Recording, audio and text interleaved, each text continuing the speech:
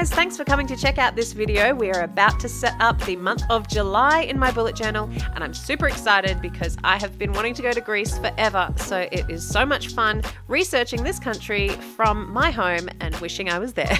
Let's see what we can find in Greece. So if you're new here and you haven't seen what I get up to in these books before, I'll give you a little brief overview of what it's like. And the way I always tend to start my monthly setups is by an opening cover page where I design a picture based on a place or a part of the country, and then I'll insert a person who is trying to be me. I say it's me in the picture, it's never actually me, but I try and insert her into the scene somehow. And so this one is no different, and I was super excited having a think about what I was going to put on the cover page, and I ended up going with my gut and my first instincts of when I picture Greece, and that is going with Santorini. Now, who doesn't love those picturesque photos and movies that you see surrounded by those beautiful domed blue roofs on white buildings, colour everywhere, like sunshine, and I just love it. So I couldn't go past it. I had to include that on the cover page somehow. Now, when I thought about colour palette for this particular theme, I decided on going for a very heavily blue focused palette, and this cover page is no exception. So I try to include a lot of different shades of blue in this composition. So to do that, I kind of wanted to add a cute window scene. So like the girl is inside her new little hotel room or little apartment, and there's these gorgeous blue shutters that open out onto the views of Santorini, which would just be incredible, and it really inspired me to try and show this scene and how I would feel in it. Now, in my mind, I feel Santorini is probably one of the most famous views of Greece. Like when I think a lot of people think of Greece, they think of this.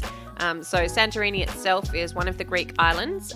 There are a few others that are really popular as well, like Crete, Mykonos and Corfu, but I just feel that this one's got the most unique and recognizable touches to it. So I really thought it was the best way to showcase the, beginning of this month exploring Greece.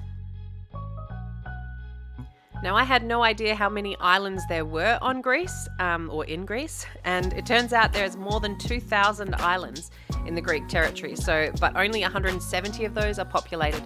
So it just gives you a really good idea of how much this area would be focused on the sea and the sky, which brings me to what their flag actually means. The reason there's so much blue in their flag, it's representing of the Greece's sea and sky, while the white stands for the purity and struggle for freedom. So freedom or death is the meaning of the flag. So I thought that was interesting, and that's why I kind of tried to go with the blue and white stripes on the girl's dress, just trying to incorporate as much as I could into the scene that I learnt along the research way. But something I do wish I did now that I'm thinking about is Santorini has always made me think of the movie Sisterhood of the Traveling Pants. Now, if anyone's seen that, I'm sure you loved it. I did. I absolutely love that movie, and I just always think of it when I think of Santorini. So I should have put her in jeans. That would have made so much sense. It would have stuck to my blue as well. So maybe if I could go back in time, I would put her in a blue and white striped tops and a pair of jeans. Just thought I'd mention that.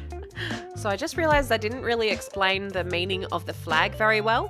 So what I meant to say was that their flag consists of 5 blue stripes and 4 white stripes, which are representative of the motto Eleftheria Ithanatos, and this is a Greek motto that means freedom or death. So there's 5 syllables in Eleftheria, and Ithanatos is 4 syllables, and so that's where those lines come in. So symbolically, it's representing that and how passionate they are about freedom and when they broke away from the Ottoman rule and became independent. So it's very, very big meaning for Greeks. So I thought it was essential to state that here in the cover page. Now, as for what I'm doing here, you have seen that I use my watercolor paper.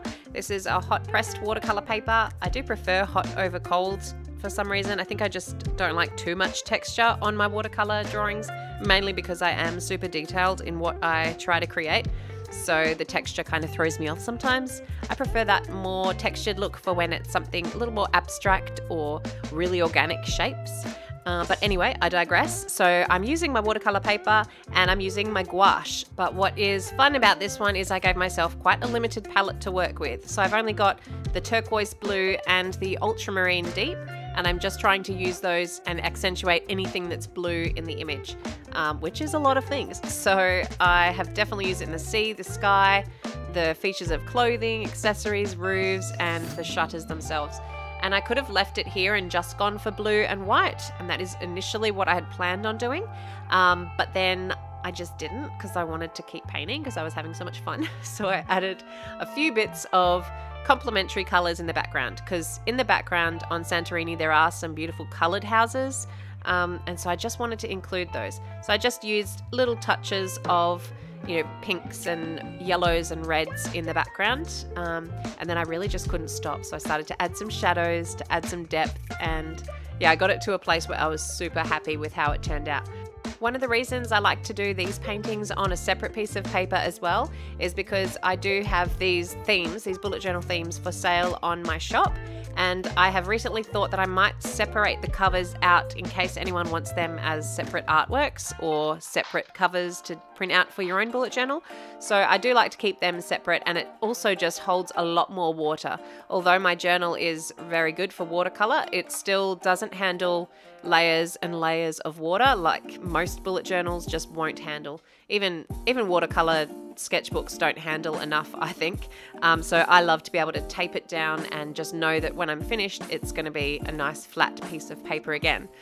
One thing I found amazing when I was looking at photos of Santorini was that this place gets over 2 million tourists a year. Like the islands like Santorini and Crete and Mykonos, they actually have more tourists in summertime than Greeks themselves. So I found it amazing that all these photos I found were so empty. There's always just like one person in them or a few people, and I would just love to know what it actually looks like when there's full of tourists there. Obviously it might look really empty right now, but that's what the pandemic does. But yes, I would love to know if when you're actually at these islands, do you get the chance to experience them almost like you're just a sole visitor in this little world of your own? Or does it feel a little bit hustle and bustle? Like, does it get really, really busy? I would love to know. So if anyone has ever been to Santorini or the Greek islands themselves, yeah, let me know. Do you feel a little bit, is there a lot of people around, or can you actually get these nice photos of just you and the scenery? And now the piece was finished and it was time to chop it up. Chop it up and put it as the cover page on the front opening spread. So I'm just cutting it down, and I always like to include a Dutch door, which is where you cut the page on the right hand side as a sort of shape, and then you can peek into the page behind it. So I like to use those on my cover pages to separate them out. It's really easy to find the start of the month that way. So I'm just cutting around the shutter and sticking it in.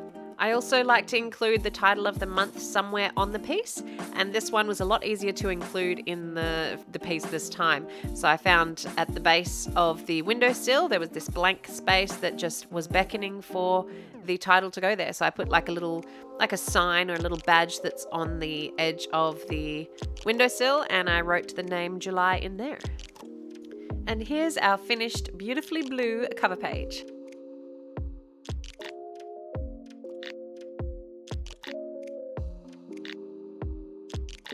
The last few months I've been doing some tabs in my monthly setups. So I create different shaped tabs down the edge to flick to each of the pages. I found it really helpful to find the right thing you're working on, and it also just adds a little bit of extra interest as well from that cover page. So originally I'd had the idea that I wanted to include a typically Greek pattern down the side. In using a blue texta, I was going to do what they call a meander, which is the Greek key pattern, and you would have definitely seen this pattern before. It's on a lot of Greek pottery and ancient Greek art. It's basically one continuous line that goes in right angles and sort of curves around itself, or is just a running pattern, decorative pattern that's all very square with one continuous line. So I thought that would be really cool to include, but in the end I found a washi tape that I had as well that I just couldn't go past it. It had flecks of gold in it, and we all know how obsessed I am with gold, and I think it just added a lot more vibrance to the page instead. So although I had this grand idea of doing the pattern, in the end I just couldn't bear to not use this perfectly coloured washi tape. So I've used that down the edge on each divider as I go through, and each divider I've just made a little bit longer, so I think it's like 4 grid sections longer each time, instead of actually cutting the individual tabs down, if you know what I mean. I hope that it makes sense. Okay, so getting started on my calendar page for this month, I decided to focus this one on the national animal, which is what I normally do on each month. And this one was super fun. The national animal for Greece is the dolphin. And if you've been with me a while and you happen to see a video probably a year ago, I actually realized that my spirit animal is a dolphin. So I felt very connected to this one, and I couldn't wait to illustrate a dolphin. And one of the ways I wanted to do that was trying to include some of the Greek mythology out there. And so with this one, it worked perfectly that Aphrodite is actually known to be always illustrated with a dolphin, and so she was just perfect to put on this spread. So the dolphin itself represents or symbolizes compassion, hope, and the good side of the sea to Greeks. And Aphrodite, the goddess, is actually widely worshipped as the goddess of the sea and of seafaring. So I was very happy to be able to include one of the Greek goddesses in, and I try and incorporate them a bit throughout this setup, as you'll soon see. So to illustrate her, I started with a position of how the dolphin would be, and then I worked her body to where it would be sitting if she was traveling on top of the dolphin itself. And so it became this quite majestic position. I'm really happy with how that turned out, and I tried to show that the hair was long and golden and just flowing all through the sea. She might be underwater in this, she might not. In my mind, she kind of is. But yeah, I just really like how it came out very like those old world statues and very majestic. In terms of the colors for this one, I decided to keep it very simple and just use my gold as the accent color, and then everything else in black with a touch of blue. Once I was happy with the illustration side of it, I added a little bubble up in the top right where I track my YouTube growth. And this time it will be quite an exciting month for me because I am very close to hitting the 20K mark, which I'm very excited about. If you want to help me get there, feel free to subscribe to the channel for more of my content. And keep your eyes peeled because in a few weeks' time I will be doing a special giveaway of some sort to celebrate that reaching that milestone. So stay tuned for that one if you're interested. And then I'm moving on to the calendar side of this spread, where I am writing the title of July in a traditionally Greek style of font, and I'm using that meander pattern that I told you about earlier on the edges just to try and get it in there somewhere. And then this time I thought I would mix it up and actually do a vertical calendar this month. It does always bother me that it goes across the 2 pages and it interrupts my art space. So I did this one vertically, and it actually seems to work really well because it gives me that full spread, that full side page to work on, and then I can still include all my important dates and birthdays that I need to remember on this side of the page. So it fills the space nicely, and it keeps it practical but pretty. And here, as I mentioned earlier, I wanted to include a bit more blue in this page, and I thought it would be nice to add a little touch of color in the dolphin in this same blue. So what I'm doing here is a thing that I do often if I want to keep the same color as the markers, but I don't want a harsh line or a really full bold color in there. I'll just wet it with a little bit of water on a plate and get some of the marker onto there, and then just use a paintbrush to paint it onto the pages. And you just have to work fast, but it really does a great effect of just giving you a little touch of color without going too heavy.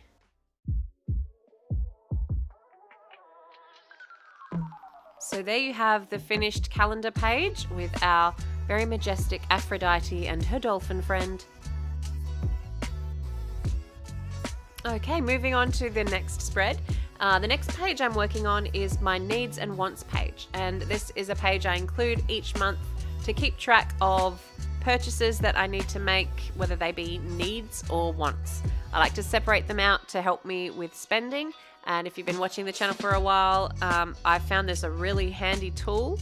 And you'll see that I, in the beginning, was filling it out a lot. Now it's getting really minimal that I fill it out because, I don't know, I've just naturally sort of learnt not to spend money on things I don't need. So I still like to keep this spread in here in case I relapse. We don't want that to happen. So here I'm going to focus on a very cool ancient belief known as the evil eye, or the Greek evil eye. Now, you may have noticed this on my nails this time round because I really liked the symbolism of it and what it means. So this is an ancient belief that an evil eye could curse upon someone and it causes bad things to happen to that individual. So by using this evil eye, or known as mati, it's a pendant that can be protecting people from that evil eye, and yeah, you will be safe from that curse happening to you. It's actually been around since the 6th century BC, so very long time, and you'll find it on a lot of the artisan crafts, and there's pendants and trinkets and on pottery, so it's a really common symbol that you'll find in Greece. So I just really liked it, and I thought it would be perfect for this needs and wants page. I also had some leftover paint samples from my last setup, and when I did my whales one, I painted a little puffin bird on a little paint sample from Bunnings, and I had a couple left over, and there was this beautiful blue one, and I thought that was a good base, and I really enjoyed painting on it last time, so I thought I would do the same again this time and paint the evil eye on that. Another little quirky fact I found out about Greece is that they are the leading producer of sea sponges. And especially on Kalymnos Island, it's famous for producing sea sponges. So I thought to give hail to that, I would use a sea sponge to create a bit of a texture on the outside of this page. Can't say that I'm in love with the effect, but I actually love sea sponges. There's something about them that just amaze me, that this thing you can wet and it goes spongy, and then you can dry and it becomes like solid rock. There's just something really cool about it. So I had one lying around. I thought I would use it as a little bit of texturizing and just a little ode to the sea sponges of Greece. I actually remember my mum painting the walls in our house with a sponge effect. It just was definitely a thing back in the 90s maybe, but it just made me think of that when I was doing these effects on the pages. So yeah, a little shout out to anyone who's ever done sponging on their walls. Now, because that side of the page was incredibly bold with that bright eye right in the center there, I thought I would try and keep the color palette on this page very minimal again. So I'm just using my blue Micron fine liner to illustrate some of the foods famous from Greece. So normally I like to keep this spot on my meal planner to be a representation of the national dish. Now, the national dish for Greece is one of my favorite meals, moussaka. And I remember my mum making this again years and years ago when I used to live at home, and it was just incredibly delicious. But once again, it's not really great to draw. It doesn't give me much inspiration when I look at a moussaka. I don't really feel like drawing it. So I decided to go for a couple of different famous things that you would find in Greece that they love to eat over there, and that I also love to eat myself. So firstly, I went to the national drink of Greece, which is called Ouzo. And if you want to say cheers, you say stin igiamas or just giamas, which I was surprised at because on my Big Fat Greek Wedding, which if you haven't seen the movie, you must see it. One of my favorites, again. Love that movie. I'm always saying quotes from it for some reason. But yeah, in this movie, whenever they take shots of Ouzo, they say, whoopa. But I found out that taking it as a shot is actually not the most common way to drink Ouzo. It's usually served chilled with ice and water, and it's always drank while having a nibble, which suits me just fine. So it's an aniseed flavored liquor, and I've only just recently tried it, and I must say I love it. But I was a fan of Sambuca before, which has that really strong aniseed flavor, so I kind of knew that I would love it myself. But I'm still not a pro at drinking it chilled over ice. Now, food-wise, there were so many beautiful foods to choose from for Greece. I'm definitely a fan of many of the dishes, so I chose to do some that I both enjoy eating and thought would be fun to draw. So I've ended up with an arrangement of olives, which are my personal favorite, souvlaki, which is so fun to say and super tasty to eat, Octopus, which I would definitely be keen to try in the authentic Greek style, and Dolmades. Now, Dolmades I remember trying many years ago and didn't really enjoy them, but I'm a firm believer that if you don't try the food once in the actual country or two from somebody who's from there, then it doesn't really count. So I'll definitely try them again. I tried them from Coles, so that definitely does not count. So I will for sure be trying these again when I get to Greece eventually.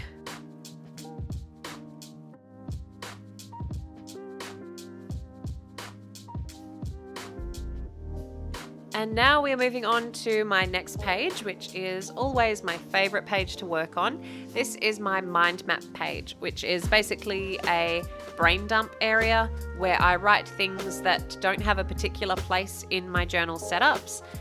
It's somewhere that I can keep notes and have a reference of in my journal every month.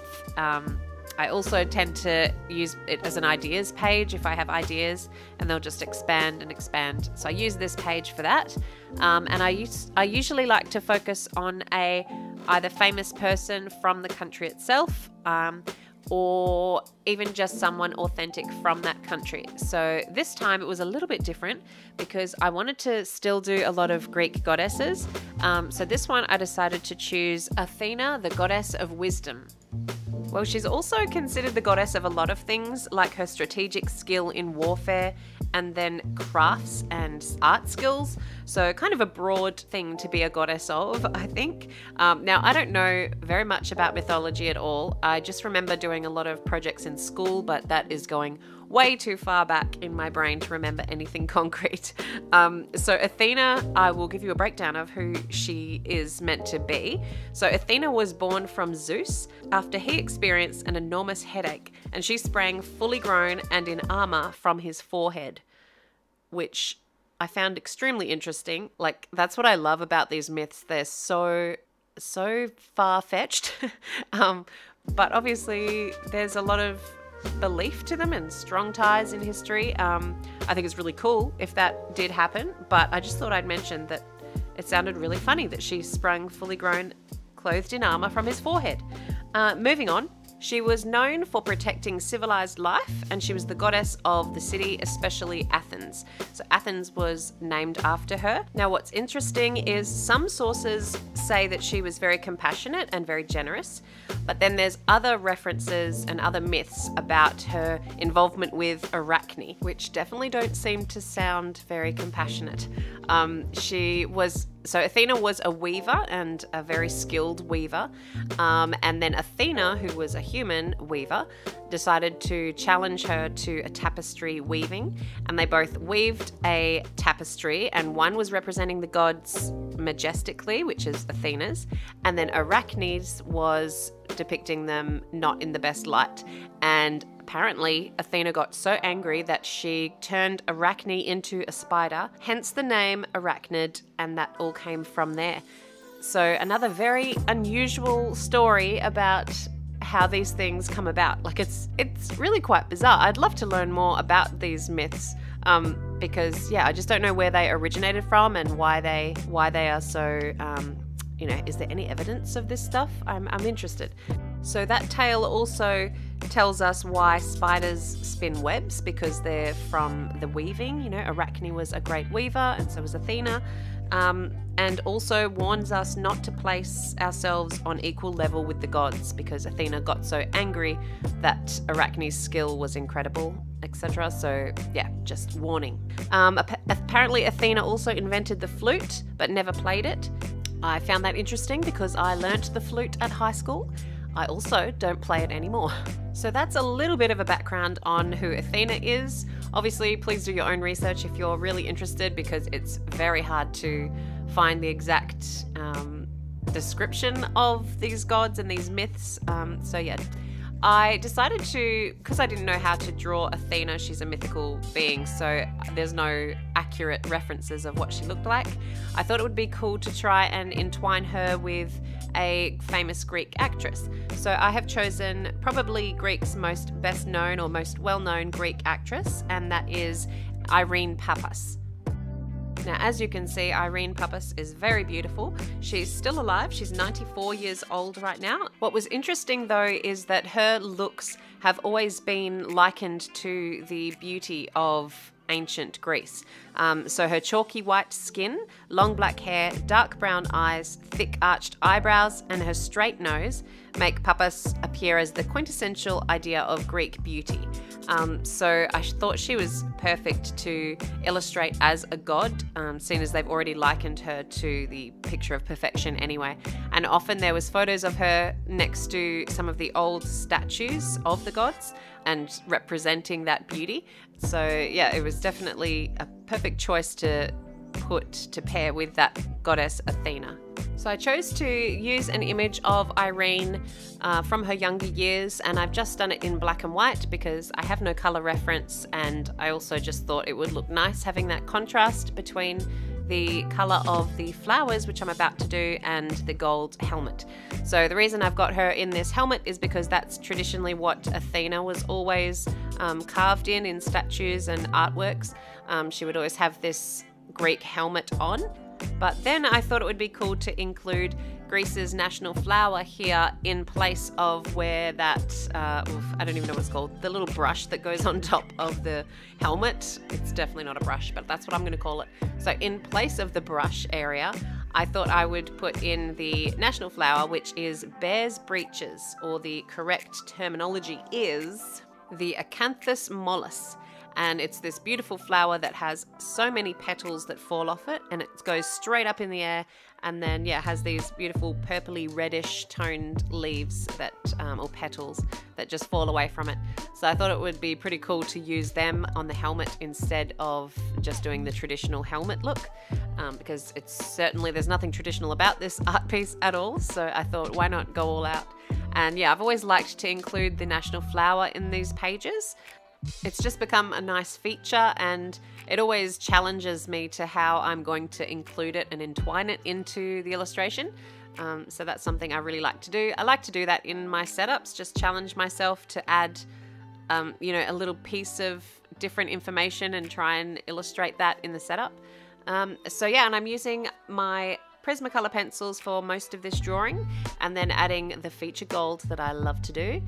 I really enjoyed using the gold on the helmet because I was able to do some foliage design from that bear's breeches across the helmet, which I just think added a little bit more detail and intricacy to the spread, which yeah, I'm really happy with that. And then just using Pigma Microns as the hair and the base for the helmet. And then this was my mind map completed. So then I just added a title to this spread, the mind map page, and used it in a nice purple color to tie in that color across the spread. Onto the next page, which is my Goodliness page. Now this is where I keep my habit trackers, where I track things like water intake and health and good habits like exercise and flossing and watering plants, etc. So I do like to theme this one about something quite positive about the country that I find, and with this one it was quite clear to me that I had to talk about the Olympics. So the Olympic Games began over 2,700 years ago in Olympia in southwest Greece. So starting in 776 BC is when the first Olympic Games took place, and every 4 years after that, 50,000 people would come and watch and take part. And the ancient games were actually also a religious festival held in honor of Zeus, the king of the gods. So wow, that is some serious history right there.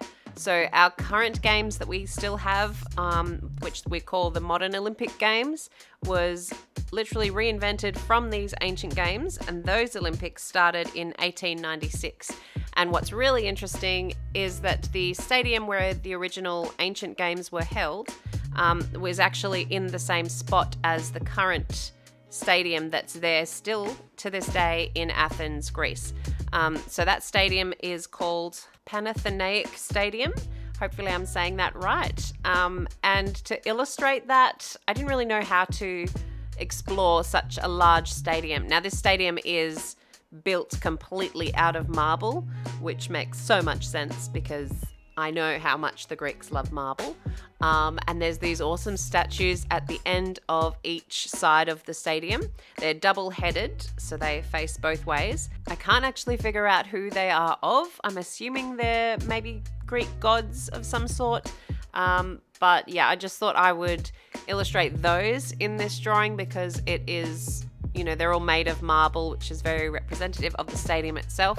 And it just holds a little bit more interest for me. I love drawing faces and people. And I actually love drawing statues, which is something I never would have attempted drawing a statue if it wasn't for these setups. So I have learned something that I really love to do, which is drawing other people's statues.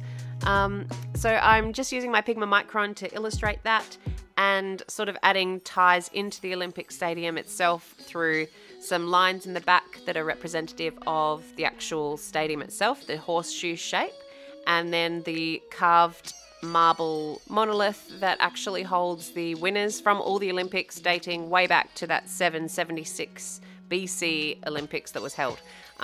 So that's where I put my trackers. I thought that would be a cool way to tie that in. And then on the statue itself, I wanted to include a quote that I found during the research that really just struck a chord with me. I think it's a beautiful quote.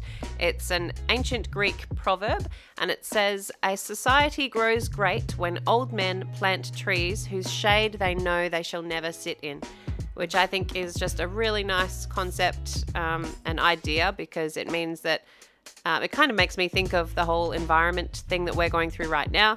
You know, we have to take the best care of this planet right now so that our children and grandchildren can live on and have a better place to live on this earth. So I just really was touched by that saying, and I thought it would be nice to include here right on my Goodliness tracker.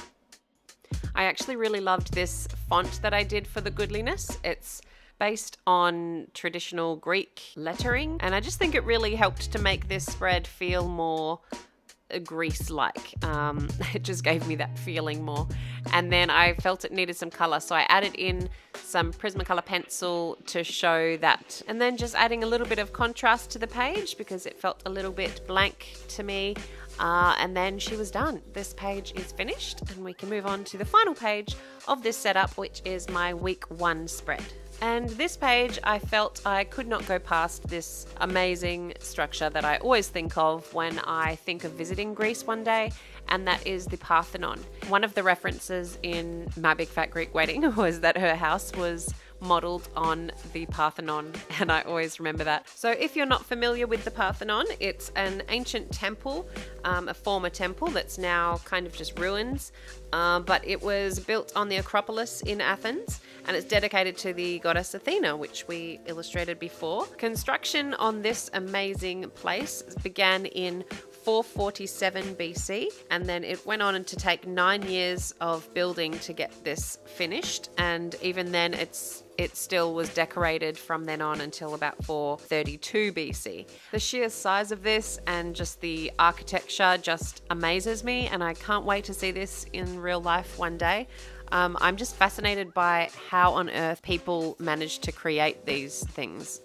I've seen the Pantheon in Italy, and it also blew my mind, and I just don't understand how men can create this structure. That's why I'm kind of leaning towards gods do exist or have existed in the past. It's just crazy. Anyway, I just felt this one needed to go in my very first setup for the weeks of July. And by including it like this, going across the top of the page, I was able to really illustrate the sheer size of it and try and get a little bit of detail. Although I wouldn't call this detail. I did it very scratchily and very sketchy, and I'm happy with how it turned out, because I think it would have taken me, hours and hours if I tried to do this accurately. So yeah, it was a little bit of a guesstimation, but it's just trying to show the essence of the Parthenon across this page. And then I'm just using a texter or a marker in the same blue that's in that washi tape, keeping with that whole blue, gold and black theme that we've got going on. And then just the first week is only 4 days, so I thought I would use the Roman numerals, which I stupidly thought were the same as the Greek numerals, and then when I googled it just now, they're not. I should have looked into that a little bit harder and seen that I could have done four icons that were actually Greek in history. But I didn't, and I might change that if it annoys me too much. Hope it doesn't offend any Greeks out there. I do apologize. But yeah, it was really just to add that little bit of difference to this page rather than using our standard English numerals. So this is the final page for this setup, and I'm still not finished with my Greek inspiration. I've got more to come next week in the video for my weekly spreads, so come back if you'd like to see those on the channel. If you haven't subscribed, please consider doing so, and if you click the bell, it'll keep you notified of when I upload. And I'll just quickly take this opportunity to say thank you to my newest patrons who have really helped me out by signing up to my Patreon channel. Details for it are down below, but those newest patrons are ZS Zam, Lisa VW, Gerlind M, Kate S, and Natira G. So welcome and thank you for coming on board. And also in next week's video, I always offer the 3 choices that I choose from my special country jars. And then you guys can help me vote on the next month's setup. So yeah, come back if you want to know which ones are up for grabs, and then you can help me out by choosing your favorite of the 3. So this year is officially flying by, and I hope you enjoyed watching me set up my first month in this brand new journal. If you missed on how I set up the first pages of this journal, I uploaded that a couple of weeks ago. So that's my last video on the channel if you want to check that out. Thank you for watching, and I hope you enjoyed. I will see you again very soon. Bye bye.